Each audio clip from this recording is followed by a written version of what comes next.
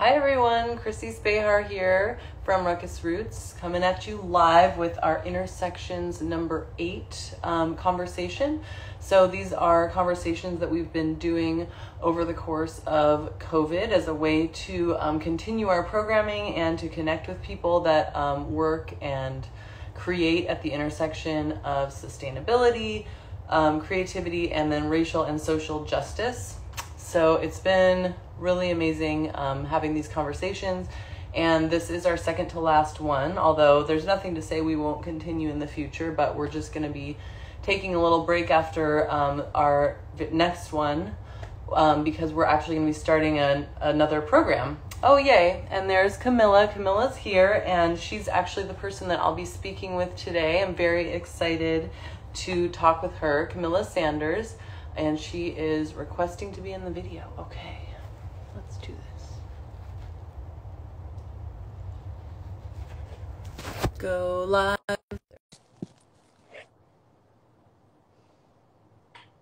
Is it doing it? Oh, there it goes. Yeah. Hey. Hi. How are you? Good. I'm great. I'm doing great. Yeah. Thank you so much for speaking with me today. No problem. Thanks for having me. Of course. I'm really proud of myself because even though this is our 8th one, this is the first time that I'm not holding my phone. Do you have a stand? I actually have it up on my my cat tower. So that works too. Yeah. I need to actually invest in one of those selfie stick things. I have one, but it's so old that it doesn't hold the phone in the right way. So oh yeah. Yeah, you got to do that. You got to do it. I know. What am I doing? Well, you're a marketing expert, so this is where you tell me how to do better with my social media. Yeah, it's funny because I'm on a lot of Zoom calls and things like that, and I'm just looking at everyone's like trying to figure out what their setup is. Like, oh, they must have this, light, or they must have a camera. Like, it's not actually a computer. Right. Hey, Adriana. Yay. My friend joined. Hey, Adriana. Oh, good. Yeah.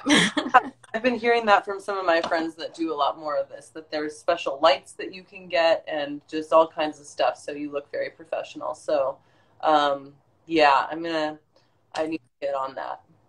Yeah. I mean, you're doing a lot of them. You might as well get like a stand and a little, some kind of setup. I know. It's so true.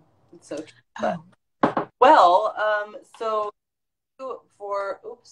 did your camera flip around? Hello? Uh-oh. What happened? I don't. Oh, there you go. Oh, that's okay. So what I just did is I put my phone on Do Not Disturb because I've been on lives and then someone will call me and oh, okay. Yeah. That's a so we're good. Let me make sure mine's at least on silent. Okay. Well, let me give everyone a little introduction to your company. Sorry, there we go. Because it sounds fantastic, and it's also something that really, I'm so excited to speak with you today because it's something that applies so much to RuckusRoots, and so I'm so glad that we found each other. Yeah. Because marketing for nonprofits, especially small nonprofits, I feel like is something that often falls through the cracks, something that we don't feel like we have time or even like the right to focus on. I want to talk with you about that. Sometimes it's this feeling of like, how do we market when our constituency and our donors are so different, and how do we tell our story to both of them in a way that's meaningful? Yeah. But let me first give an introduction. So Kamilah Sanders here is in Nashville, and she started an agency, her own marketing agency, although she has 20 years of experience in commercial marketing, and that her own agency is called Greater Than Equal. And I just want to read the mission statement because it's so great. So, make impact easy. Our mission is to make impact easy for individuals and organizations by connecting disparate groups and amplifying the voices of underprivileged populations. We inspire individuals, empower entrepreneurs, and reinvigorate organizations to connect with communities and maximize their impact through whole person, vision-based marketing solutions. We amplify global issues to increase engagement with sustainable fashion, art, and diversity initiatives. So I just love that because it hits so many points that Ruckus Roots is about, but also just that this moment is about and so many people need. So maybe just let's start with that. Like, how did you decide, how and why did you decide to strike out on your own and start your own agency? Yeah, so I think you kind of get to a certain point in your career and having so much experience, just, you know, just to kind of simplify it, that you realize that you're going to have a greater impact if you go out on your own, you know? And instead of it's really hard to change an organization inside versus being outside. It's, you know, you're kind of looking at the bigger picture. And so you kind of realize, like, I could not just impact one organization, I could impact multiple organizations if I did this on my own. And even, I have a lot of friends that are entrepreneurs, and met a lot of people that are founders of nonprofits, and just meeting with them and helping them with their needs. And it's like, well, you know, I should not necessarily like put myself in a box to be with one organization when I can help so many organizations. And then also I will say too, and I've talked to a lot of in general, there is to a certain point there's like a hard glass ceiling. You know, there is a hard glass ceiling, and so you have to kind of figure out, do I want to be within the system that is, you know, kind of keeping me in a certain area, or do I want to branch out and, you know, kind of make an impact on my own? Right. So you're kind of able to do that. You're kind of able to be very congruent with your own values and what needs to be done, just, you know, being on your own. Yeah, I love that. And it's very brave. You know, I think it can be hard when you have a history of sort of like more stability or whatever, of working in for someone else. It's can feel a little bit scary to go out on your own, but I think that the world needs what you're doing. So I'm happy that you decided. Yeah. So who are some of the clients that you're first working with, and how have you been making impact with them? Like, I guess maybe we could ask more like, yeah, what is some of the advice that you give to people who first come to you looking for your services? Yeah, so it's usually what happens especially with nonprofits, is that there's someone that's passionate about cause, you know, the founder, the executive director, and they're so passionate, but they've kind of reached a point where they are at a standstill. They don't know what's next. They don't know necessarily, like, how do I connect more with my community, and how do I get more donors, or, you know, how do I do this? Because I think you get to a certain point in your organization where you're like, oh, I need to meet this next goal, or it's easy to keep doing the same thing, and maybe you don't have the resources to do more sometimes. Or it's funny, it's like nonprofits, sometimes you get in a bubble and you only think of, you know, the nonprofit world that you're in. I think every organization does this. And you kind of have, it's very powerful to have a view that's like looking at the whole picture. Because what I noticed is that there's a lot of people that support nonprofits and want to get involved on the outside. They just don't know how to do it. And then there's a lot of nonprofits that need that help, but they don't necessarily know how to connect.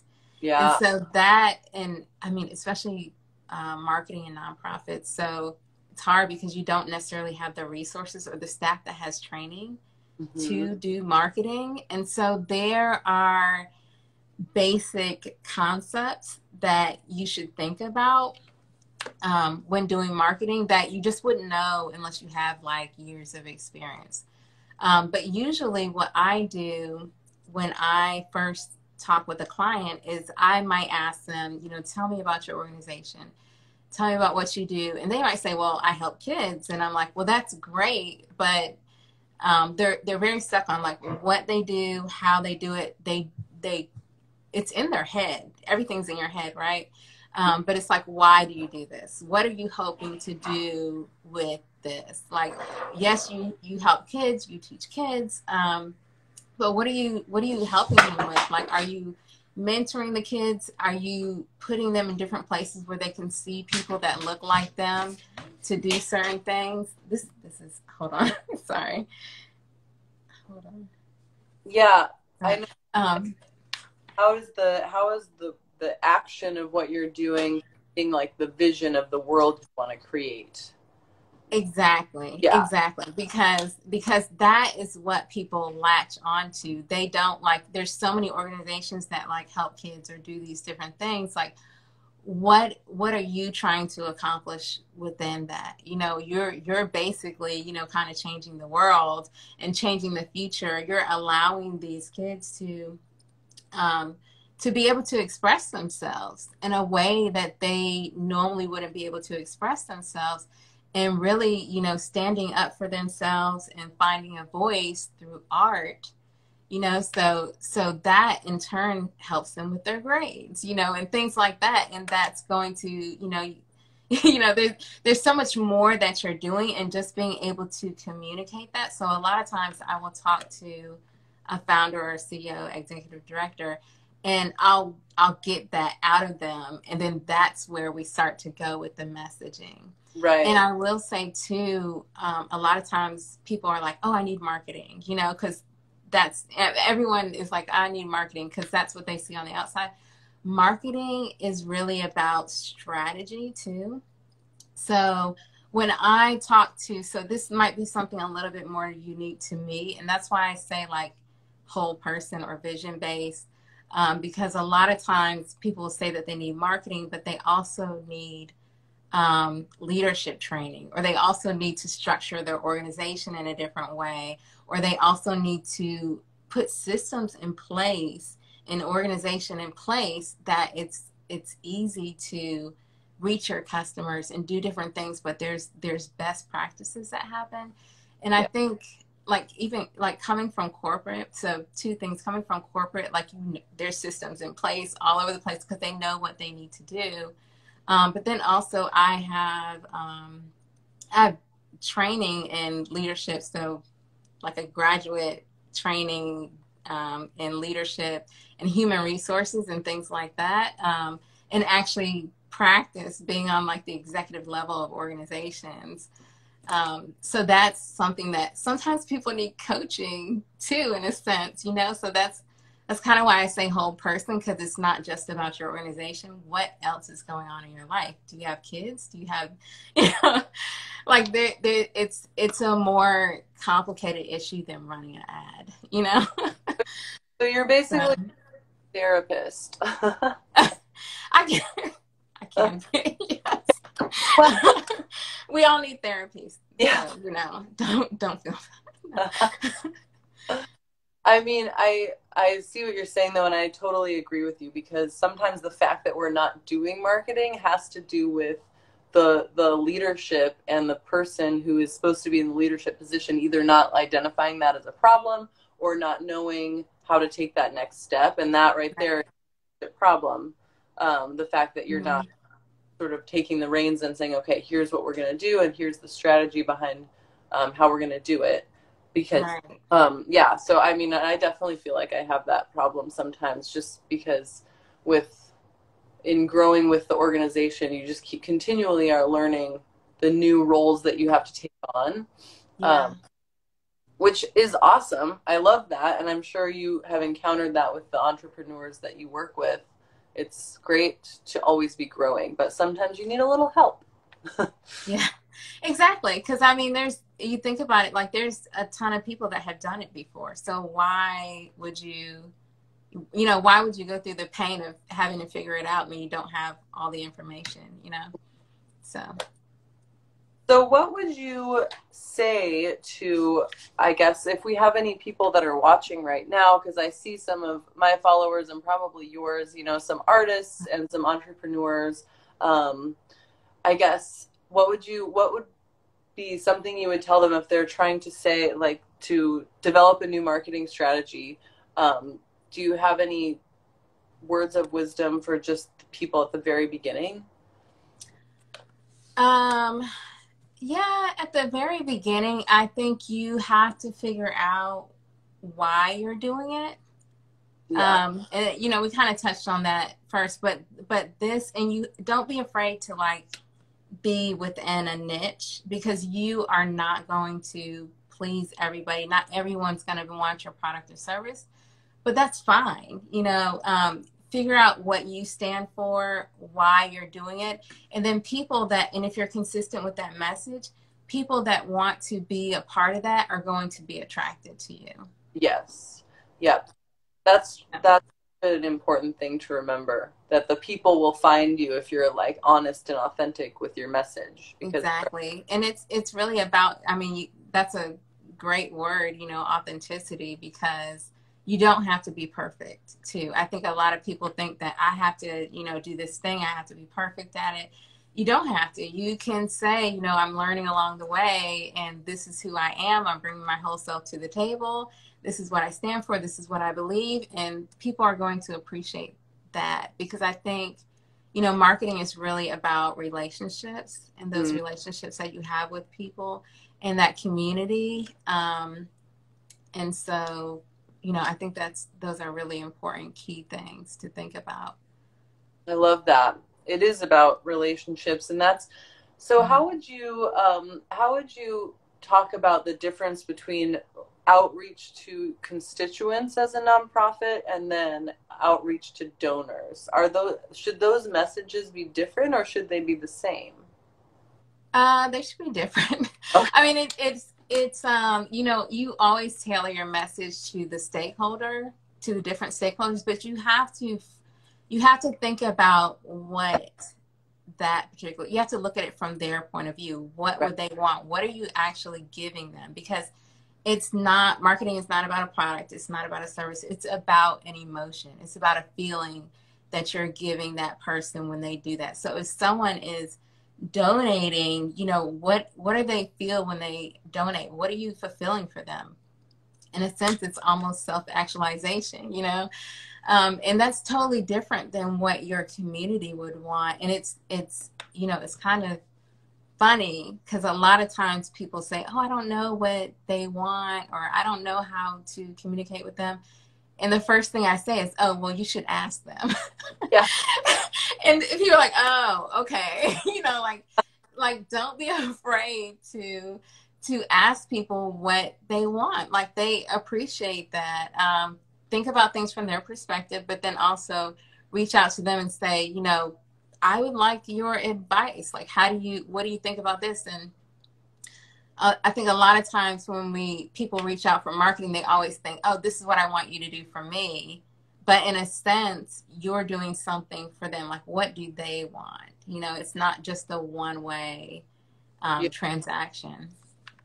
That's interesting, because I realize when I receive surveys from companies that I've bought from, I do sometimes like giving my input to those surveys, because it doesn't feel like they care about what I think. And if you really do like the product or the company or whatever it is, I don't know, I guess it is kind of nice to feel like you have input into what you're like, oh, I already like this. What if they created something I liked even better? Yeah. Yeah. Okay. Do you feel like surveys are a good way of asking for advice, or is it maybe like more direct emails or phone conversations? I think surveys are a way, but I think it's a phone call is very powerful. Like, surveys, people are sometimes it depends on how connected they are with you. Yeah. But, they may or may not answer. If it's a company that you really like, oh, okay, I'll answer it. But anyone else, I'm not taking my time to answer that.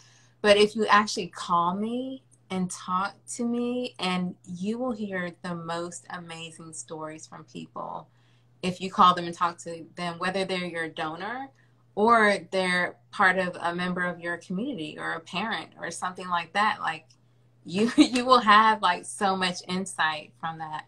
And I think that's so much more valuable to do that. Yeah. I think you're right. Do you think um, do you think people in general are afraid to pick up the phone and have a conversation? Is that something that you run into a lot with your clients? Uh yeah, I mean it could be intimidating for a lot of people, but you just have to do it. Yeah. Got it. I, it's you have to do it whether you are it's and I mean there's preparations that you can do, right? So if you are in an organization and you don't feel comfortable doing that, well, you can write out a script Mm. and you can role play with your staff, things like that that you can do so that you feel a little bit more comfortable. And as you start to do it, it's easier and easier because you realize like some people don't want to talk to you. Okay, great, and then other people are like, oh, I'm so happy that you called me, and they want to talk for hours. So Right. so it's less, I think, in your head you kind of build it up to be something that once you actually do it. And that's the way to get through the fear, right? Is to actually do it. Like the worst part is the part before you do it when you're like, this is horrible, I can't do this. But Right. the best part is like you do it and you're like, okay, that wasn't that bad, I Yeah. can make 5 more calls, you know. And it becomes kind of fun. It's sort of like doing these conversations in the beginning when we came up with this idea. Yeah. I was really nervous, and now I'm always looking forward to it because it's so interesting, it's fun, it's very illuminating, hopefully for the other person. So I imagine that's how phone conversations could be as well, hopefully. Yeah. Mm-hmm. Um, well, I want to like switch gears a little bit and just talk more about your business and kind of, get people some more information about like your history.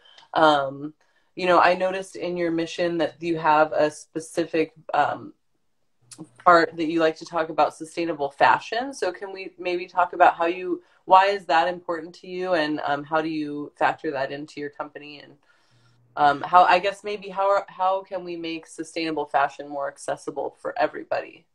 Yeah, so that's a big question, right? Which I think it's such an interesting question. But to kind of back up, so I know a lot of people are like, well, I just got into this, but I've always been very into fashion. Like I've even worked for years and years and years, 10 plus years in retail fashion.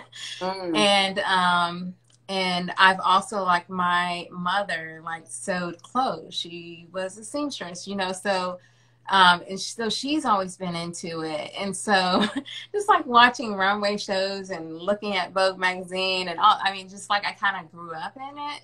So it's always been something that I've really been passionate about. And even the environment too, just like binging on nature documentaries when I was younger, like things like that. I've always been. But what's funny is that I never knew that those two things like fit together.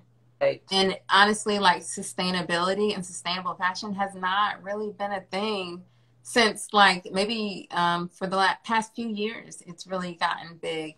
And I actually talk to sometimes people that have graduated high school or they're in this college program for sustainable fashion. I'm like, that was not a thing like when I was going to school. So it's interesting. But I will say that and so I would say that that's just something that I'm passionate about. And so that's kind of where it fits in, because I really think that you have to find those things that you're really interested in and that Right. you're really passionate about, because that's going to push you through to even make a bigger impact in those areas, because you're really interested in those areas. But I've been on a number of panels and events and things like that for it. And that is like the number one question, or one of the questions that always gets asked is, how can we make things more sustainable for people, right? Or make it more accessible. And the interesting thing is that you have to define sustainability, because to me, sustainability is not about going out and buying a new outfit. Right. It's not about consumerism, right? I think that it's been brought to the center to say, and honestly, like the question is like sustainability is such a middle-aged white woman thing, and it's like, well, no, like sustainability is not about, that's what companies would have you believe because they want you to buy more things. But sustainability is really about values, you know? So Black and brown people, like we, and I don't want to just say that, but like we have been sustainable in a, you know, for us, it was like, okay, going thrift shopping, hand-me-downs, making our own clothes. Like there's a lot of people that have been doing that, but it hasn't been defined as that, you know? Right. So I think it's not necessarily about making it more accessible per se. I think it's about redefining it and saying that sustainability is not necessarily about what you buy, but it's about your values. It's about your value system. It's about connecting with the earth, and it's about figuring out it personally, the things that you can do to live sustainable and to be educated and to do different things, because no, not everybody's going to be able to buy something, but they would be able to, I'm going to upcycle my clothes, or I'm going to support a local designer. Like all those things are sustainable, you know, or I'm not going to buy any new clothes. That's sustainable. And you do it in your own way. Like, I mean, it's just, to me, it's more about values than it is, because you have to define sustainability too. Like sustainability is more about not thinking about, okay, what I do today and that's it. Sustainability is about what I do today that's going to affect, like knowing that it's going to affect what happens in the future. And if you think about that and you think that, oh, you know, if I buy this is going to have a negative impact in the future for our planet even, right? Or it's going to have a negative impact on somebody that's across the globe, you know? So thinking about it in that ways, and that is really what will keep you on that path for sustainability, because you're more thinking about what you stand for and your values. Yeah.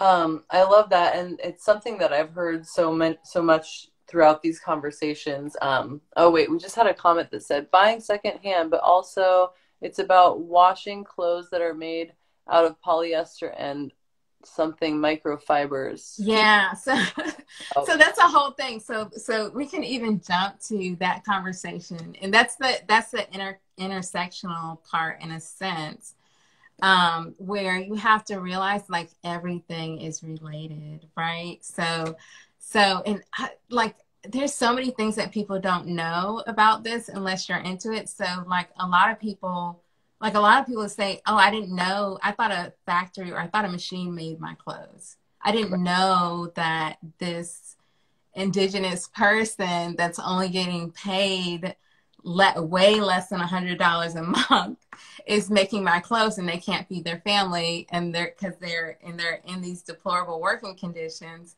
because they're sewing this t-shirt that I bought for $5 on sale, you know?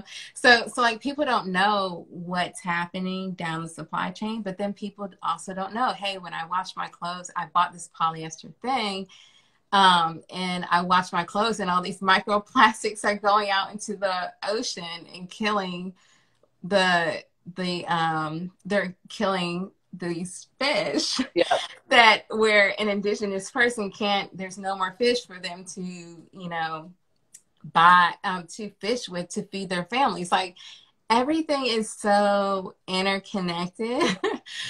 So yeah, I mean, she's absolutely right. And for some, I can't see the comments. So if anyone's leaving a comment, just read it out. Not using clothes that are made out of plastic, which is so true. And there's, like you said, there's so many ways to be creative with it. So that's what I really like about sustainability is that, or you're like you said, it's not about buying more products that are sustainable products. It's about like thinking about how you could reuse the clothes that you already have, cut different ways so that if you want to be trendy and, you know, now the trend is to have a cropped shirt, why don't you just cut some of the ones you already have instead of going and buying cropped shirts? You know, it's like, I guess there's just, there's a lot of room for creativity and, like you said, sort of doing your own thing with it. And that's something that I've been learning to conversations, again, like you said, that Black and brown people have been doing a lot of this stuff for a long time. And it's interesting to me, and I'd love for you to speak on this if you could. How and why do you think Black and brown people have been so excluded from the sort of mainstream environmental movement? And, you know, for a long time, I feel like that's changing now, and it needs to. But like, why do you think that is? And how can we all kind of work to change that? And can marketing be a part of that potentially? Yeah, I think marketing is ingrained in everything that we do. You know, this Instagram, you know, everything. I mean, this is a part of it, right? So why aren't Black and brown people in this conversation? Because you have to understand that we are operating in a system that does not want to hear these voices, because if these voices were heard and included in the conversation, this stuff would not be happening. These big companies would not be able to sell all these different clothes, because people would we wouldn't stand for that. So you have to understand that things are operating in a system, and that system needs to be broken down. It needs to include Black and brown voices in order for those things to change.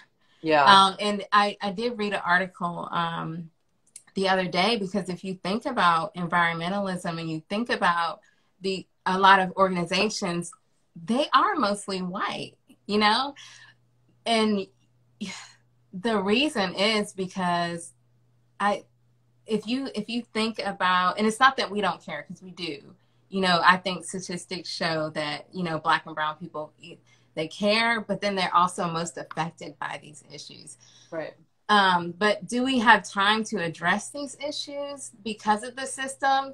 Because if you're worried about putting food on your table and you're worried about your kids getting a good education, do I have time to attend an environmentalist, you know, meeting and be involved with that? If I'm like, hey, I'm going to this protest because, you know, someone just got shot, you know, this is not like, I'm so busy fighting racism and these systems that I wish I could be involved with this. I wish I could do more with this, but I don't. And I will also say that the companies that are in power, a lot of this entire system, like the narrative is controlled, you know? So a lot of times, like even just like, I love seeing Black people outdoors and doing things outdoors, because I'm like, you know, that's like, we need that connection. Humans need that connection with nature.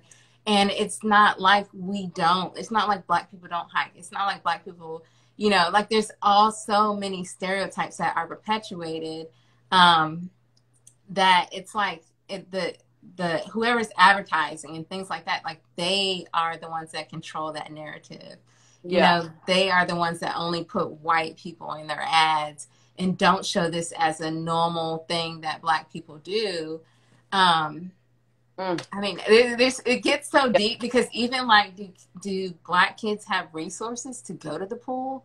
Like, do they have resources to travel to these beaches and things like that? So it's just an interconnected, systematic thing. Going down. Yeah. I was listening to this podcast called Everybody's National Parks, and they interviewed Belton Johnson, who's like a Black ranger at Yosemite, and he's been working there since the 80s.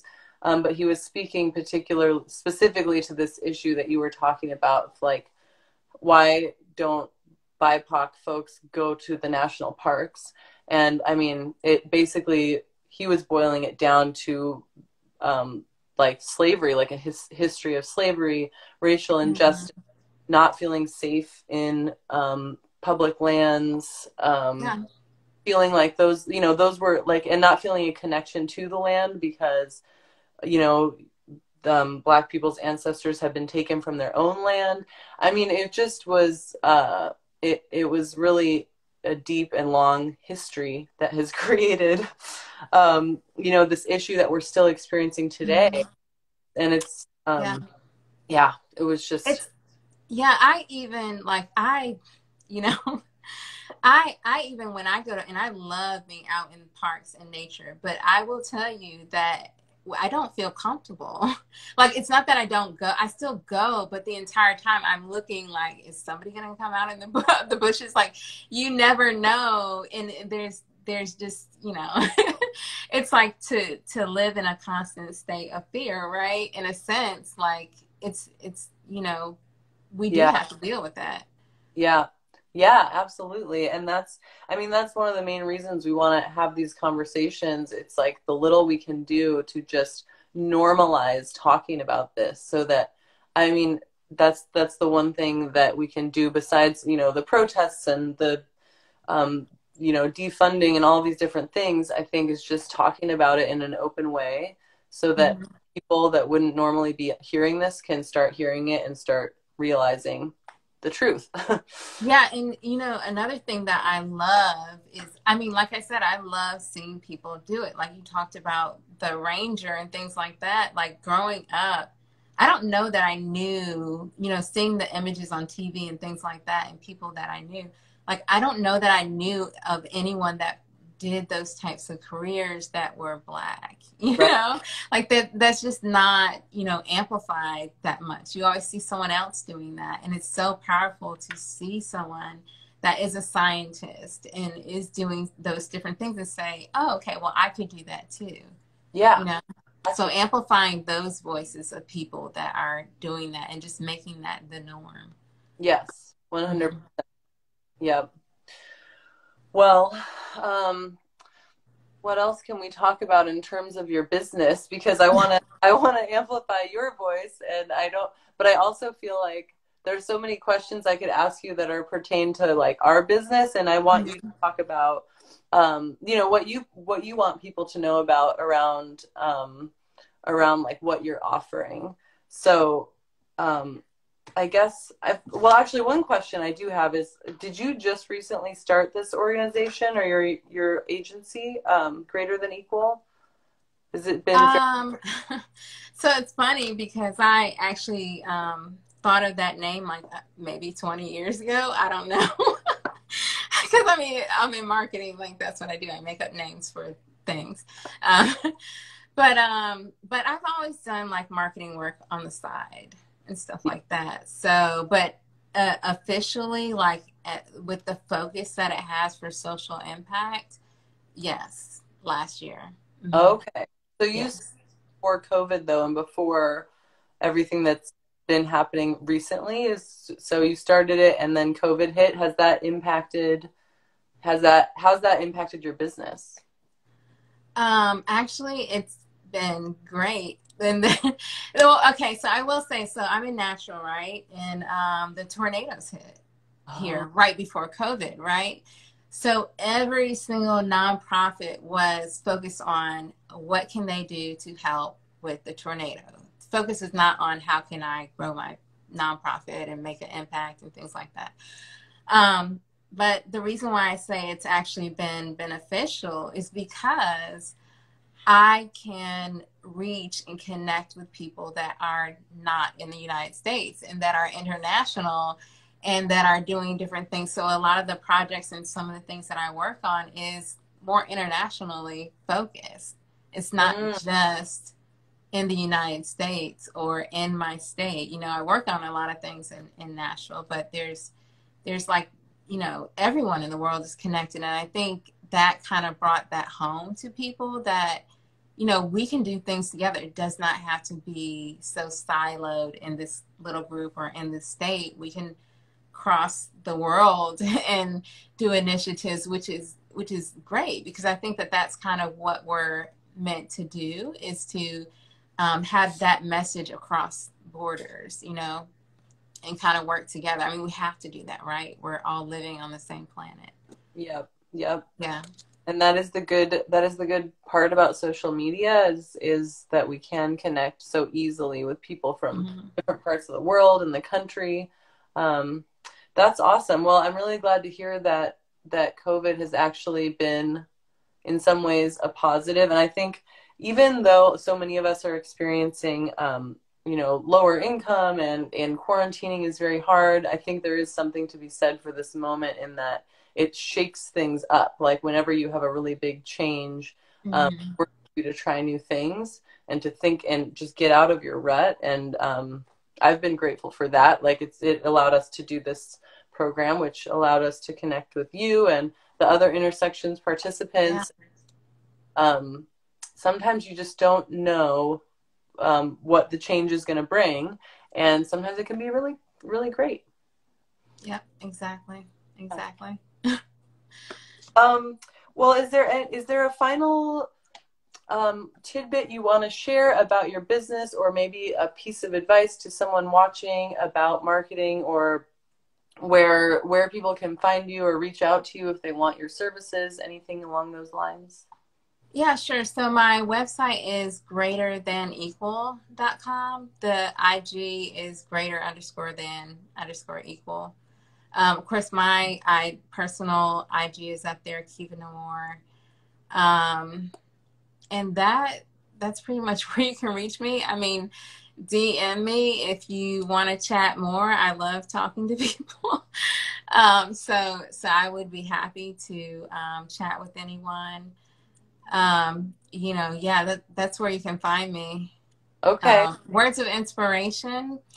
I would say that your voice is needed right now. The time is now. So even if because a lot of people, they don't think that they can make an impact, or they're not doing as much as other people, but you're doing something and you have a sphere of influence, whether you're posting something on your Instagram or you're talking to your family about things that matter to you. You do have an influence. So don't underestimate the power of that. Don't be afraid to stand by your values, and understand that you don't have to be perfect to do Mm. that. Because none of us are. None of us are. Uh, So that's what I would say. I am working on a number of different projects. We didn't really get to talk that much about like arts and culture and things like that. Huh? that don't have to be done. And actually, I realized that was a hole in my questioning. So let's talk about that, because I love that you said art connects culture and community. Um, in your, that's heavy on your website. So let's talk about that a little bit. Yeah. I mean, I'm preaching to the choir, like this, right? So when I was really getting into, I mean, I love art, right? So I was an art major. Like I understand, I'm heavily involved in art, and I just think that art has a power like nothing else to be a voice, whether it's somewhat of an activist voice, or anything of that individual person, and communicating that person's culture and what's important to them. And it has a way of kind of crossing over different audiences and different cultures, and kind of exposing them in a way to what's going on in the world. Mm. And so it's a way to connect. And even if you think about music as art, like hip hop, that's now like across cultures. And so I think that it has a very powerful way to connect people and to help people to understand. And even if you think of art in marketing terms, and all these great Instagram posts that people are, artistically putting together to communicate a message, or a video, or even, a video about an indigenous or a Black and brown community, or a photo, like the power of a photo, Yeah. with these different things. It's like, well, I can't be there, but when I look at this picture, it just moves me. So it's so powerful. It's like a way that we can connect. And I even, in a way, like it, you think about fashion. Fashion is art that you wear. It's an expression of yourself without even saying anything. So, and it's, everybody wears clothes, right? and even if you don't care about the clothes that you wear, you do notice that the difference in materials, like this itches me, or this fell apart as soon as I wore it. But this didn't. So, I mean, it's, you know, it's something that touches everyone. And there's an emotional aspect to art, to fashion, and it has a power like nothing else to influence what we do, you know. So it's, you know, I could go way deeper on the fashion industry and how it just like kind of touches everything, like poverty in the world and consumerism and, you know, all these different things. But it's something that can have a big impact on the world. Yeah, I mean, and you're right. I'm right there with you, because that's sort of the premise upon which Ruckus Roots was founded, was sort of this idea that, to me, art was and is one of the most important things. It's just the thing that inspires me the most. And I just thought, like, let's use that to connect people to the environmental movement, because it is something that creates that emotional connection. And it stimulates our emotions. It makes us feel something. It makes us feel connected. It's a way of us expressing, like you said, our culture. And that's how people care about things. So, you know, we were thinking if we could get people to care more, and how can we get people to care more? Well, let's use empathy. Yeah. Yeah. And I mean, it's been such a journey, working with that, but I still believe it. And, I mean, my sister's an anthropologist, and she, I think, said once that the thing that makes humans stand apart, the thing that identifies us as human, is our ability to create art. It's like language and art. Those are the things that sort of stood out when people, you know, started coming to be as we are now, as like Homo sapiens. So, I don't know. I'm with you. I like, I could talk about it forever. Yeah, I think like we need to be able to tap into that area. Like it's so important. We need to be able to tap into that area of our brain to really get creative and to connect and to solve the problems of our world. You know, so I think, I mean, it's horrible, but that is something that people are missing in a way. Like, you know, you hear about all these art programs getting discontinued. And you know, like there's no funding, and it's so important. And even the fact that it's been a thing where we're not told, or we don't understand that everybody is creative. You know, we have some kind of, you know, creative thing, and I love seeing people being able to tap into that creativity and that part that is just that raw expression of emotions in a way. Absolutely. I know. It's my favorite part of some of our programs, when the student that says, I'm not an artist, or I'm not creative, you know, at the end of the program is so proud of whatever they made. That's truly one of my very favorite parts of running our organization.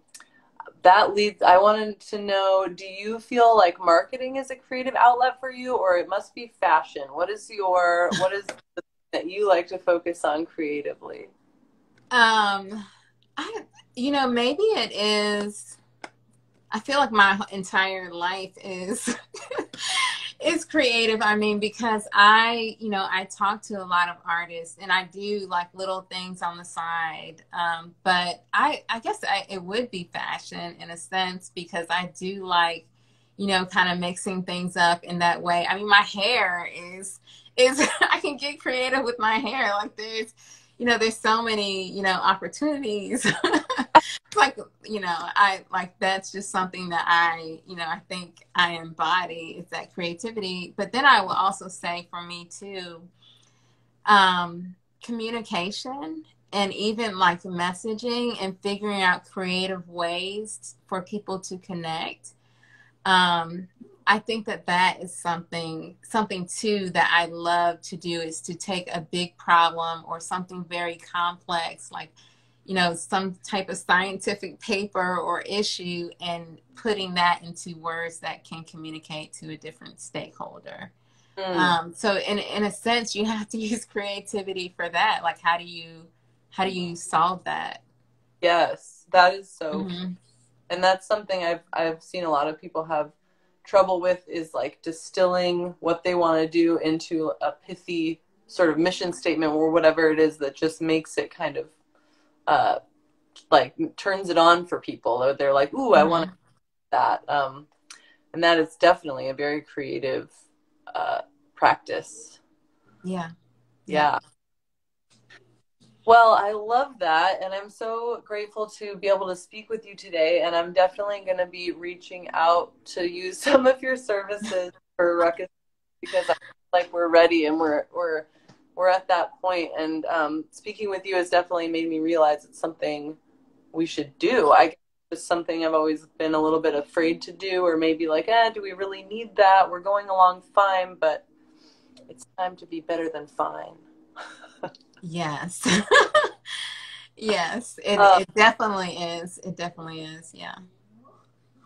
Well, thank you so much. So everybody, be sure to go check out greaterthanequal.com and Instagram and Kamilah's Instagram. We're going to link everything in the IG, so you'll be able to see it. Thank you so much for chatting with me today. I'm really grateful. Yeah, thanks. Yeah. Have a lovely rest of your day. We'll chat soon. You too. Okay. Bye.